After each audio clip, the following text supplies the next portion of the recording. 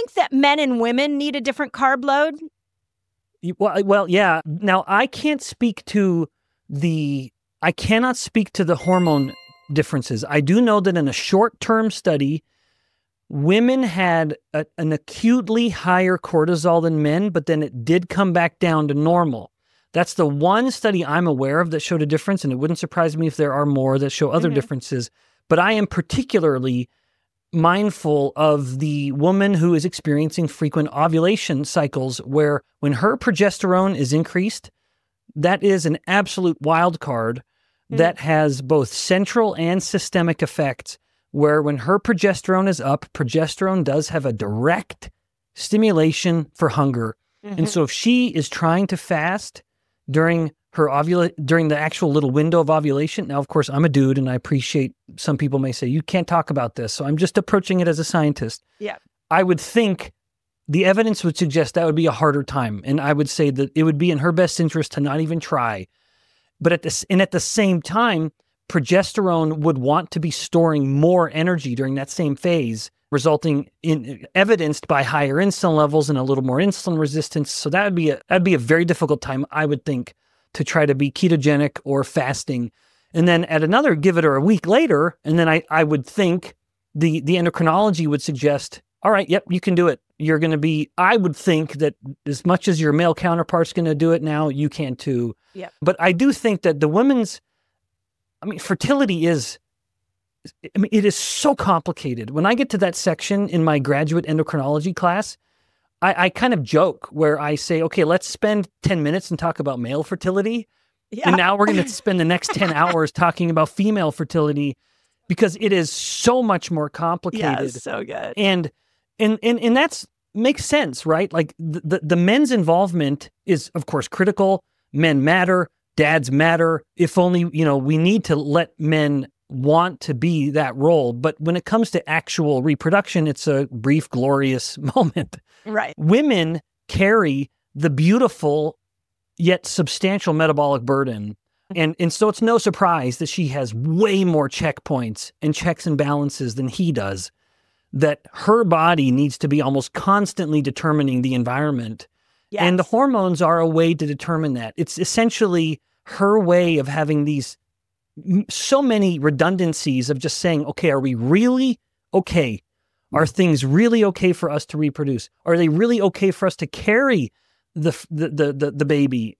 Is it okay for us to give birth and then continue to feed the baby? There's so much that goes into it anyway, it's once again a long-winded way of saying, yes, I do believe there are absolute reasons for the woman to be a little more mindful, particularly with her cycle, because there will be changes that would make it much more difficult for her to adhere to just a simple rule like her male counterpart can adhere to, because he does not have the substantial changes on a regular cycle that she does. Yeah, and I think progesterone is the outlier. That progesterone does like glucose to be higher, and I think you're spot on in ovulation and the week before a woman's period, when progesterone's at its highest, the cells become more insulin resistant. They want to keep that glucose in the stream, in the bloodstream. So I absolutely agree with you, and that's what we've found in our community. What do you think about the aging woman, the woman who goes into menopause?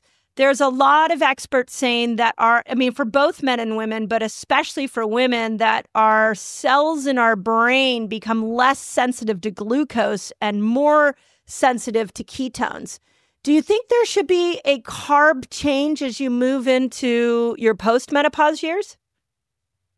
Boy, Mindy, you are pushing the limits of what I know. So which I appreciate. It's fun for me.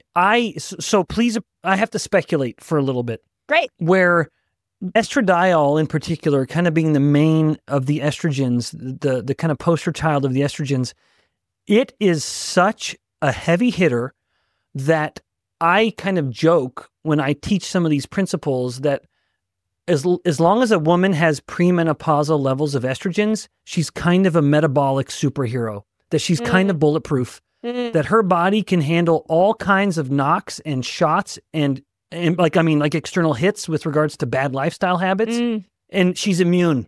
Yep. She may get chubbier, but she's not going to have the diabetes that her husband has or her male counterpart, the hypertension, the migraines. You know, she may be spared all of that. But even beyond the metabolic, estradiol is a powerful regulator of neuron health and neuron synthesis.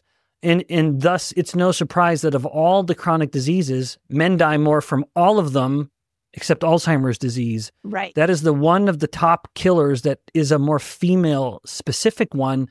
And I believe it's because of the loss of the protective effects of estradiol. Now, with regards to the metabolism of the brain, I like the way you framed it, where some of our research supports this idea that as much as the brain is a hybrid, relying on glucose and ketones, only one of those macronutrients, one of those fuel sources rather, has been shown to be disrupted, and that is glucose. Yep. That glucose has steps of regulation in its use that ketones do not have.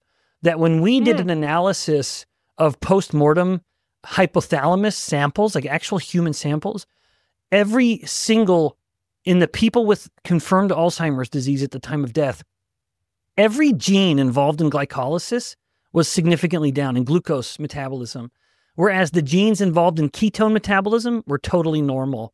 Yeah. And so my view on the individual, and certainly the woman who has to be more mindful about brain health than her male counterpart. Again, that's kind of the unique female pathology. All the more reason, I would think, to make sure that you have some period of time where your brain is getting ketones as a good fuel source, because it will take it in unregulated. The moment ketones start coming into the blood, just to put a fine point on this, and I feel inclined to be a bit animated just because my own students, like every student, has been taught such nonsense about brain metabolism that I find like this is one of the ideas I have to disabuse from their brains, this false notion. Everyone hears the brain prefers glucose. The glucose is the preferred fuel for the brain. That is so easily falsified, even in the whole human. So if glucose levels are at a normal range of about 5 millimolar, and ketones are even at a modest, like 1 millimolar, not to mention up to 1.5 or 2, but at that point already, the brain has shifted and is already getting more of its energy from the ketones than it is from the glucose. Yep. So looking at this, don't tell me that the brain prefers this one, when even when this one is at a fifth of its level, it's already surpassed the other. So if the brain prefers any, it's just the ketone. There's no regulation steps. The moment the ketone's going up, it is literally open doors. Not literally. It is figuratively like an open door where the ketones can just come right in. There's no bouncer. There's no usher at the door saying, okay, you can come in, or you can't come in because I'm not responding to the signals anymore. You're knocking on the door, insulin, but I'm not listening. Yep. And so that's, to me, both the relevant variable in the female physiology with the brain and neurological disorders, but also with the value of ketones and the shift that happens with menopause, and maybe even something to be said for the value of strategic hormone replacement therapy as well.